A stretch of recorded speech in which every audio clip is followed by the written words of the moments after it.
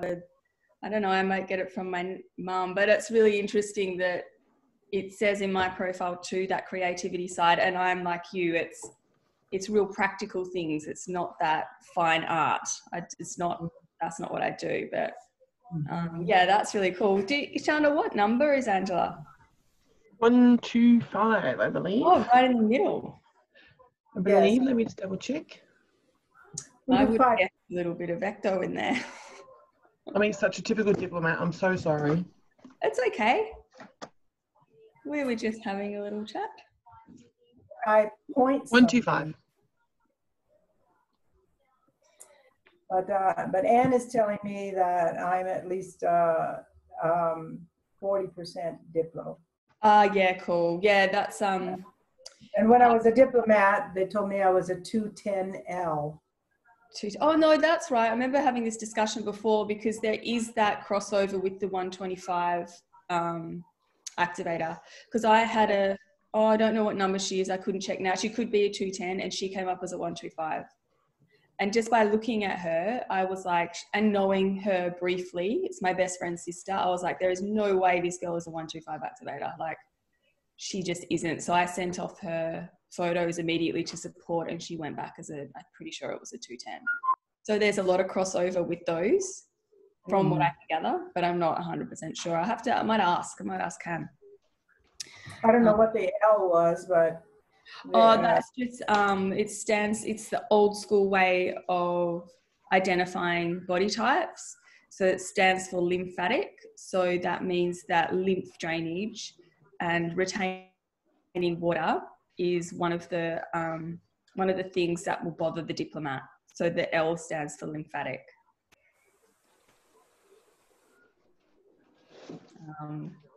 Yeah. So how did you go with your exercise over the past week? Oh, pretty good. And today I'm on the 12th floor. Yeah. And my apartment goes through the front and the back. The front, I spend a lot of time in the front. I have a beautiful balcony and lots of sun, view of the Andes Mountains and all of this. I have my garden out there, my herb garden, everything, you know. Beautiful. And the back is, this is my office. Out back, which is also the mountains. And oh, beautiful. Wow. That's amazing. It's lovely. So, but anyway, it's 12 feet up and there's, you know, I don't often, and there's no back out and look down in the window. But for whatever reason, today there was a breeze coming in and I wanted the breeze. So I got up and I stood by that window and I looked down and I saw the yard. I've been in a million times, but not since lockdown. And it's not a yard. It's all programmed. You know, there's an indoor steam room and they're both closed, and a social room, and that's closed. And there's an outdoor place, an outdoor jacuzzi, and that's closed. And it's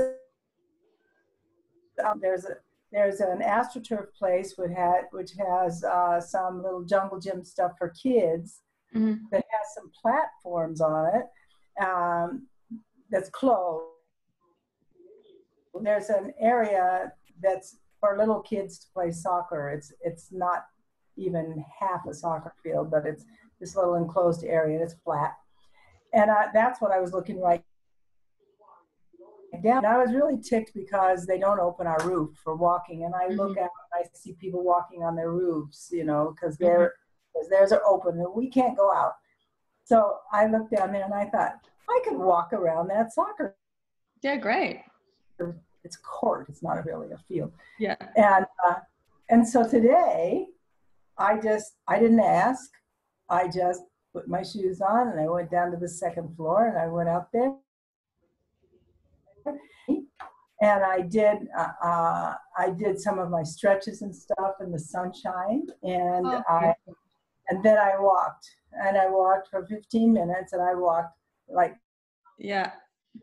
this, and then I did jumping jacks and some of the skater stuff and whatever, and then I went over to the jacuzzi, And I went, and there are only 6 stairs.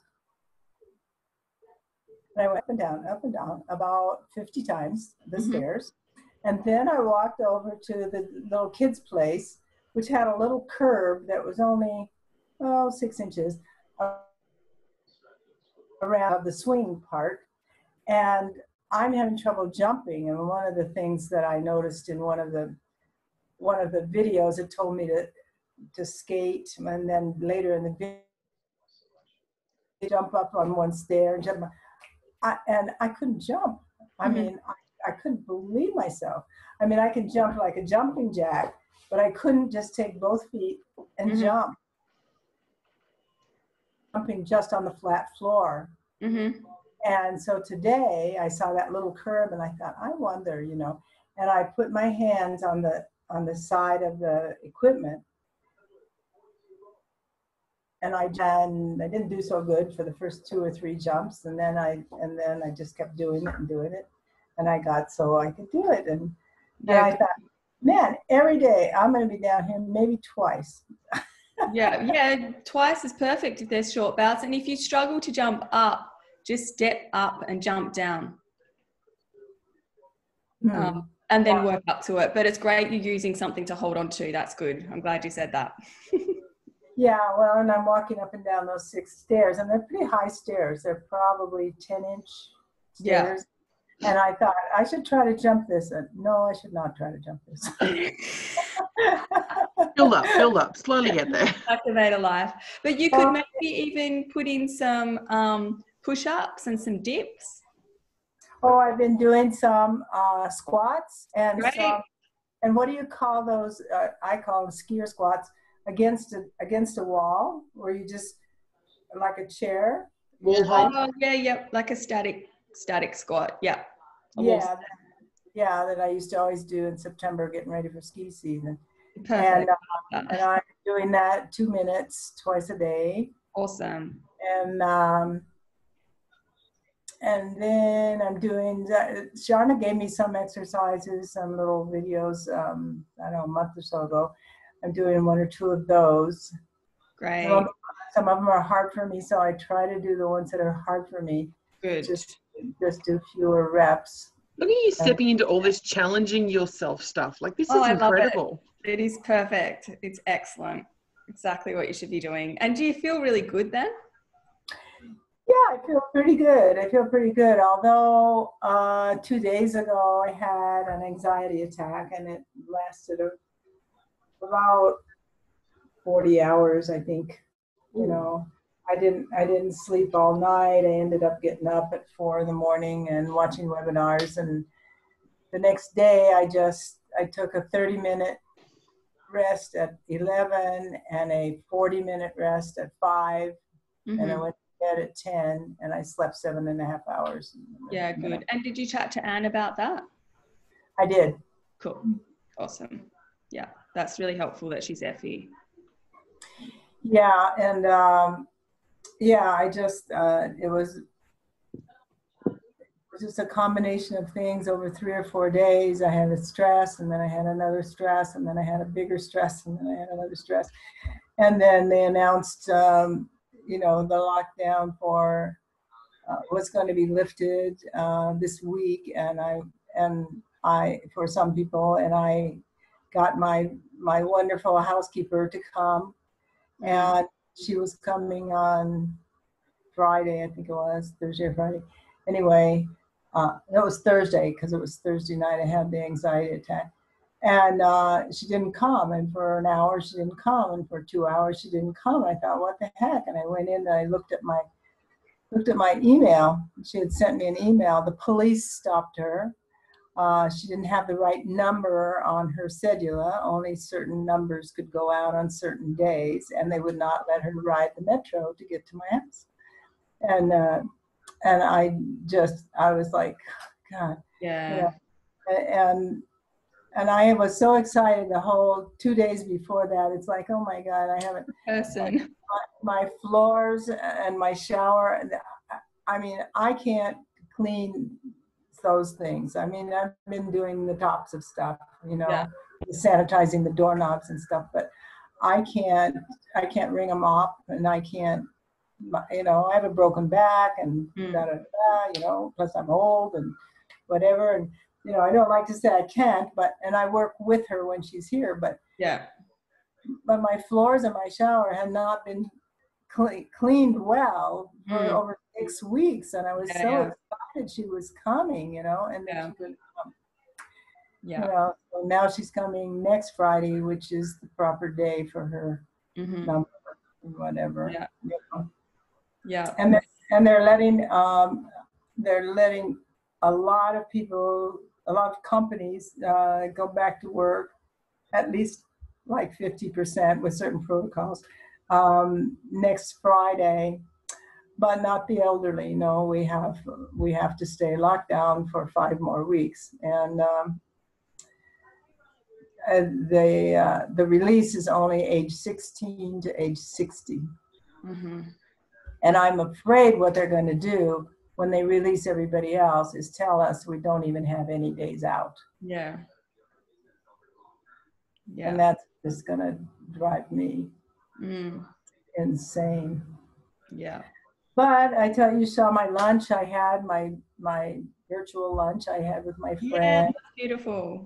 And did you see that, Sharna? No, I haven't. Where is that? Is that in the WhatsApp? A picture on the, No, you must have sent it directly to Sage. Yeah, you might have. I can't remember now. I can show Shana. And I've been doing lots of Zooming with my friends, and I have a once a month meeting with all the 10 women that I went to Greece with last June. That's amazing. We've been meeting once a month. Yeah, I set that up. And, I'm doing everything, but it's getting really tight for me. I'm getting emotional, my tango, it's not just I want a tango. My tango was everything in my life, it was my cardio 3 times a week, and it was my social, and it was my hugs, it was my physical, and it's gone. It's just gone. And and it's been 6 weeks, and I've adopted a family, a Colombian family. I buy them groceries and I take them there and I talk to them 10 minutes every week, and I'm working so hard in my Toastmasters, and I'm mentoring some of the people, and I'm just trying to do a lot of service. I'm trying to be grateful for everything. I love my apartment, I love the sunshine, I love Medellin, I love everything, but I'm still alone. I'm just still alone. And you're doing all the right things, and it's totally understandable that at times you just have days where you're not okay, and that's okay. Yeah, my gut is overall better. It has good days and bad days, but it's overall better. But in that IB program, I lost 5 pounds, and that worried me. And I'm still down one and a half. I'm still down. I'm up 1.5 pounds, so I'm still down 3.5 pounds, and but I'm being careful and good about my food, and Anne's trying to find me one of the, what do you call them, the medical coaches or whatever, the naturopaths and the medically trained coaches, And What, Shireen? What's that? Shireen's a naturopath, nutritionalist, herbalist, and everything. Well, I don't know what the problem is. Anna's been looking for like 3 weeks, and I said, isn't there just a list? Yeah. And she gave me a name last week. She gave me a name, I don't know, on Wednesday or Thursday, and she sent me a little, share the contact thing with this man's name and phone number or email or something. Anyway, it was a clinic. And I looked into it, and I couldn't get to him. He owned the clinic, but everything he does in groups. It didn't mention PH 360. It didn't mention Ayurveda. It didn't mention DOM. It didn't. He had a bachelor's and master's degree in phys ed and education administration, and he was a naturopathic doctor. And I wrote back to her and I said, I can't get to this guy. He doesn't offer a 15-minute consult. I can't ask him any questions. His first consult is 20 minutes. It costs $65, and he's in the US, and you can bring one complaint to the consult. And it's like, this is not page 360. No, it doesn't sound like it. But I mean, it sounds positive that you're actually gaining the weight back. So that's still a positive. Yes, and because I'm eating a little more protein. I'm trying not to, I'm doing sardines and salmon and chicken. It's probably about it for protein. Well, I did some tuna fish and a couple of eggs last week. Eggs once a week. Chicken only twice a week.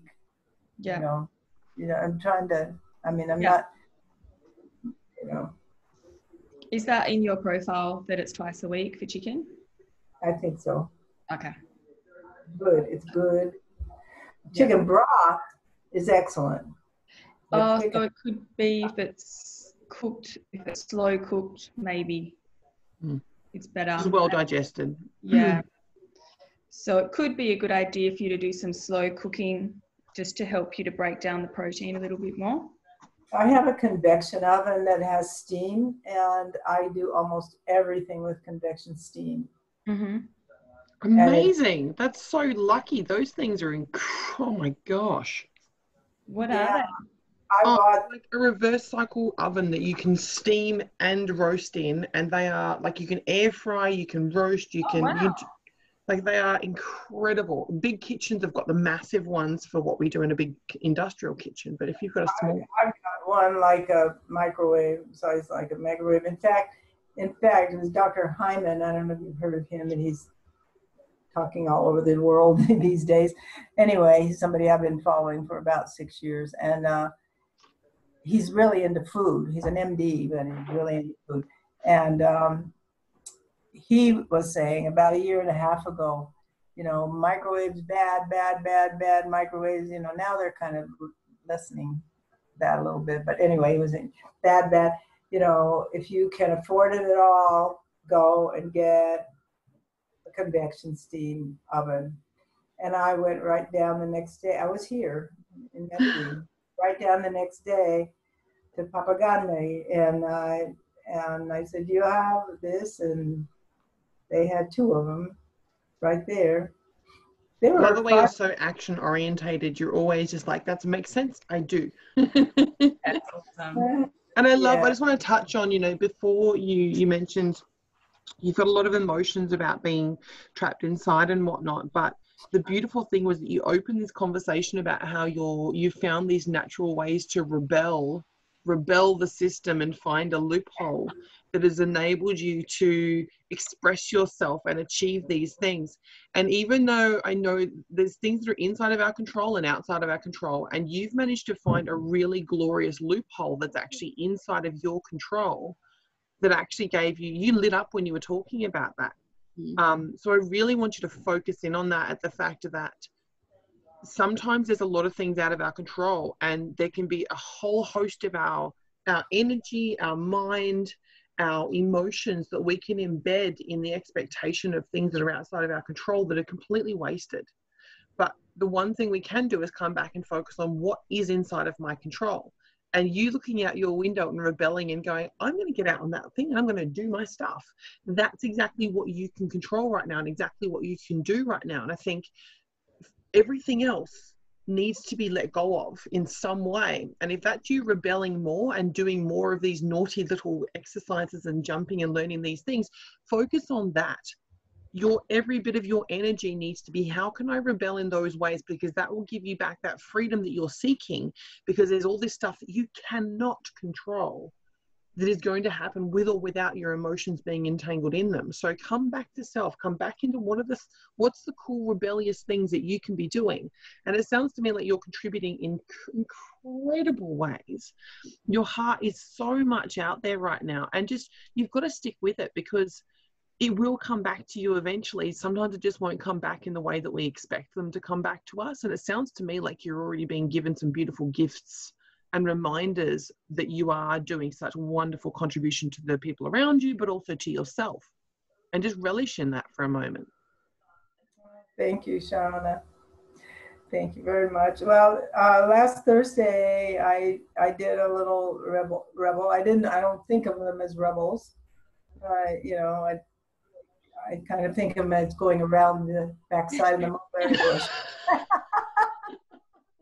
Very diplomatic of you. It didn't say we couldn't.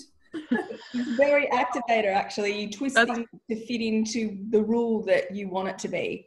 So I actually want it to mean this. I'm just going to go around we that. have something here called pico y cédula, and that's Spanish. The cédula is our national ID, like our social security number. You know, everybody's got a number, and that's their cédula number. So what they did about 4 weeks ago was they said you can go out on certain days depending on your cédula number. If the last digit of your cédula number is 0, 1, and 2, you can go out on Monday. If it's 3, 4, 5, you can go out on Tuesday. If it's, you know, like that. And so I called my friend who drives for me and takes me to appointments and all that kind of stuff, but hasn't been able to do that for the last 5 weeks. And I said, Paula, what's your pico y cédula number? You know, what day do you get to go out? And she said, Thursday. And I said, me too, me too.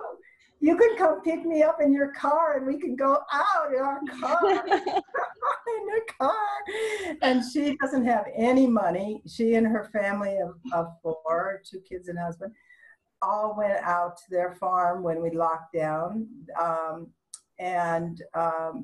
They've been borrowing money to get food and stuff because they run a bus company and the city closed down their buses and they had 0 income.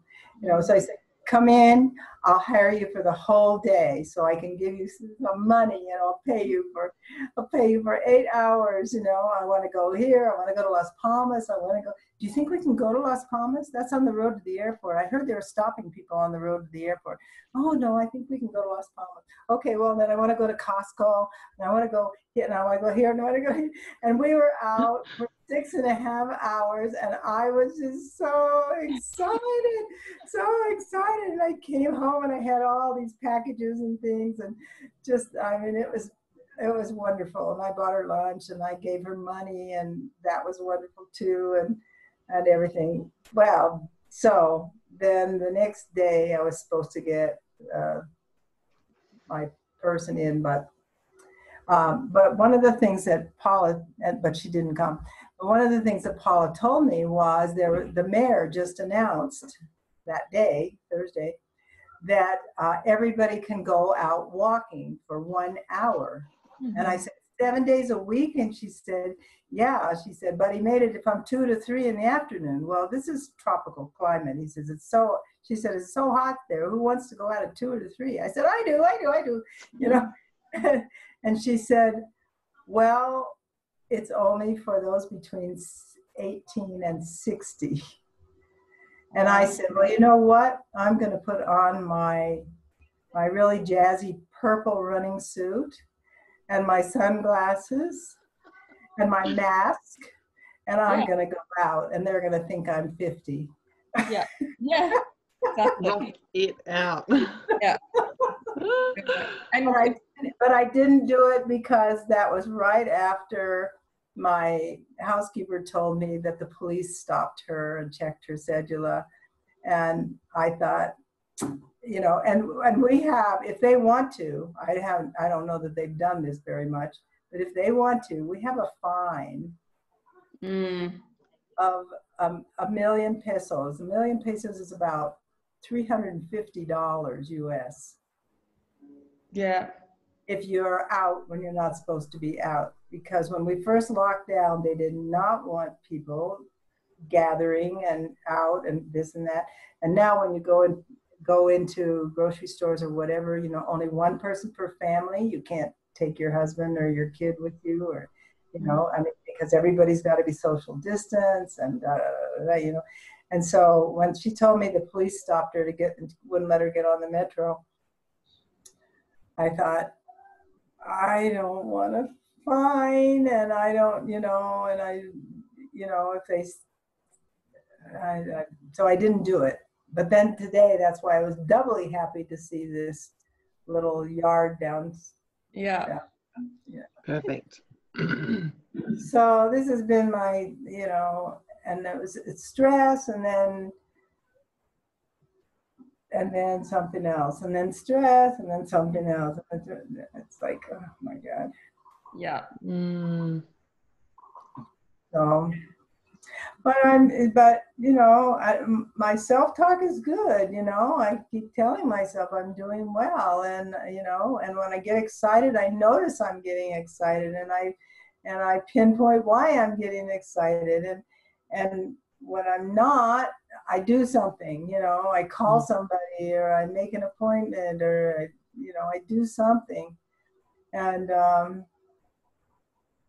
then Thursday night, that anxiety just, I mean, within 10 minutes, it was sort of like, I just got big fatigue. And then within 10 minutes, I was just nervous and anxious. And, you know, I was just, my nerves were shot. Yeah. And it lasted all night and the next day. Yeah.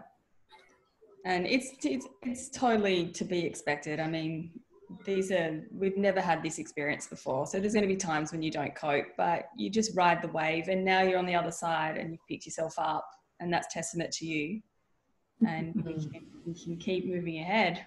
Yeah. We've got 10 minutes left, guys. I think Zoom is playing up. For some reason, it's not recognizing that I have. Oh yeah, strange, isn't it? It's been playing up today. It wouldn't connect a lot of things, so just letting you know we've got 9 minutes left.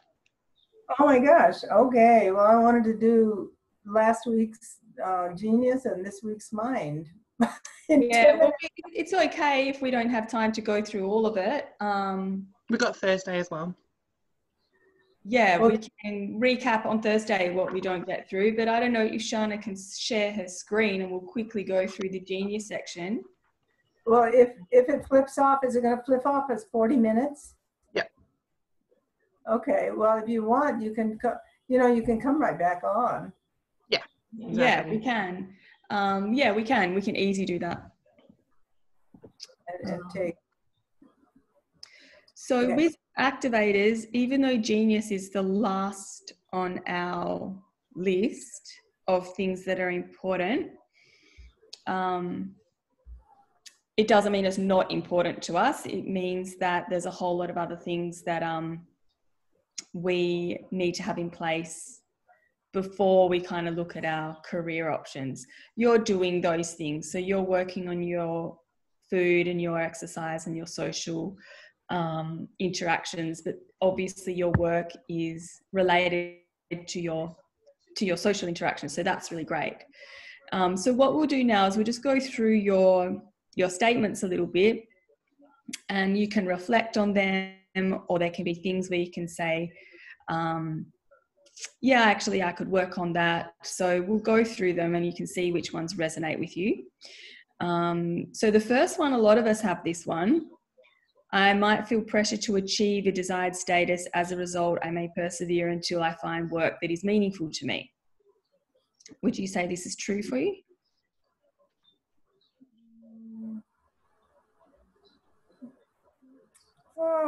Well, you know, I'm out of the work world, so.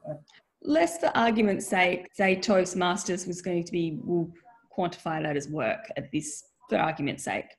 Yeah, well, I was going to say, I find things to do that are meaningful to me. I don't want to do something to be doing something. It needs to have meaning. Yeah. So, yeah. And I may enjoy communicating, guiding others, and persuading people. I have this one. This might allow me to excel in sales, teaching workshops or training, or doing any job that allows me to relate to people. So this one is definitely you in Toastmasters. Would you agree? Yes. Yeah. Yes. And what does that make you experience? So how do you feel because you're able to do that? Well, I get kind of two-sided stuff coming at me, because another, which I'm coming to understand is an activator trait that I've known about me for most of my life, is that I put people off because I'm so gregarious, and my standards are high, and well, and not really run around correcting things. I used to run around correcting things, but I mean, I put people off sometimes. I think that's in mine as well. It says that I can be imposing on people's, like on their personal space, and actually impose on them because of the enthusiasm. So I think that could be mine as well. And I think something that in fact, I had this little phrase on the back of my name plate for years with the Forest Service: to be great is to be misunderstood, which is, of course, is from Les Miserables, which I read in the 12th grade or something like that. I read that too in my high school years. Yeah. And I always thought that I wasn't different. I was just misunderstood. Well, the thing that comes with awareness, so we can go, oh, I put people off because I'm enthusiastic, blah, blah, blah. But it's like, oh, what a beautiful thing to be, like so enthusiastic that you can barely contain yourself. And the thing about awareness is you can go, all right, I know my enthusiasm can appear imposing, so I'll make sure that I take cues from the people around me. I'll stop and pay attention to what cues I'm receiving from them. And so what is actually a really beautiful trait, yes, it can have a flip side, but with awareness, we can kind of coach ourselves through that. Yeah, I think too that because I am direct and because I am knowledgeable, I mean, I don't speak unless I know what I'm speaking about. Yeah. Yeah. And because I'm strong and because I'm accomplished, people think that I'm telling them what to do. When I give them an example of something that could be, they think I'm telling them what to do. I just had a guy in Toastmasters the other day say, I don't remember that conversation, and I don't remember agreeing to do that. And, and it's like, that's exactly what you did agree to do. I'm just repeating what you said. And so with that awareness, you've just communicated to us all these beautiful traits that you inhibit. With the awareness of how it might come across, is there any ways that you could adjust, say, even just your communication style? I don't know. That's my question to you. Well, I mean, do you think you could? Well, I certainly would be willing to. These come around and hit me in the back of the head. Like this guy, we had this nice conversation, 4 of us, on Zoom at the end of the meeting the other night.